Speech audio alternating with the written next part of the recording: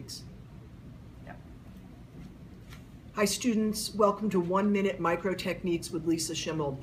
Today I want to show you how to pour plates. Here's what we're going to do. I'm going to take some talls of tryptic soy agar, TSA, and I'm going to show you how to pour them into these sterile Petri plates. We want to do that aseptically so we don't contaminate the agar, and then we'll let the plates solidify and then they can be used in an experiment.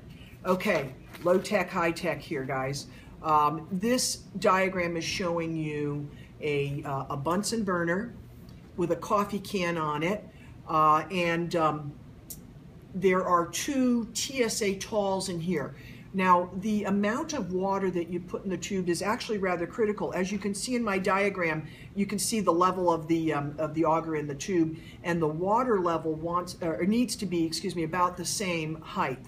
The reason for that is this: if you put any more water in than this, when the water starts to boil, because you're going to need to loosen the screw cap of the tube to melt these talls down, then water may enter the tube and contaminate the agar.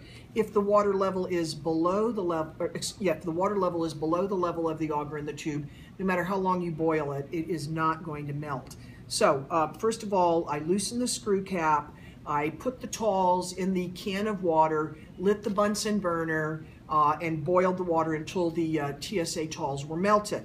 All right, now I'm going to show you how to pour the plates. I'm going to reach into this tube with my handy dandy wire test tube holder, and then what I'm going to do is I will pick the tube up with the test tube holder. I will remove the cap. This is about the only time that it's okay to remove a cap from a tube and just set it down.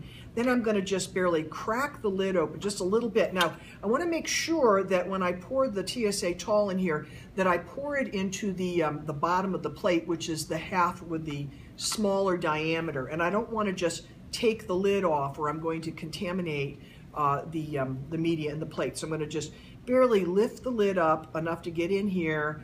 I'm going to pour the entire content of the tube into the plate, and I'm not sure that you can see this in the video, but the agar didn't completely cover the bottom of the plate, so I'm just going to give it a little swirl like this, very gentle, and then I'm going to just crack the lid for a moment like this to let some of that excess steam vent.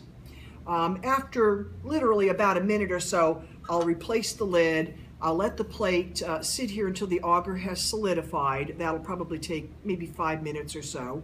And then once that's done, the plate will be ready to use. Now, I did want to point out that there are some visual clues as to whether or not the TSA is melted. Now, when TSA is melted, it will be a nice clear golden color like this. And when it is solid, it'll have a more opaque look.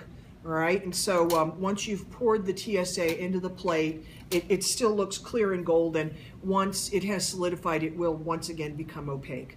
All right, great. Thanks for watching, you guys. Have fun pouring plates.